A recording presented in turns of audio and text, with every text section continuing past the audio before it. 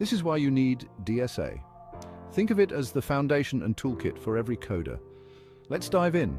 Data structures and algorithms, or DSA, are the backbone of efficient programming. Data structures?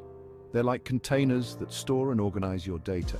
Imagine arrays as organized bookshelves or linked lists as a chain of paper clips. Then we have stacks, like a stack of plates, and trees, which are, well, tree-like structures for hierarchical data. Algorithms, on the other hand, are the step-by-step recipes to solve problems.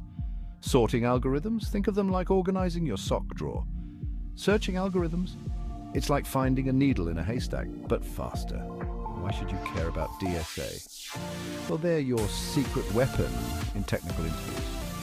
Companies like Google, Amazon, and Facebook test your DSA knowledge to see if you can think on your feet and solve complex problems efficiently. So, to become a programming wizard,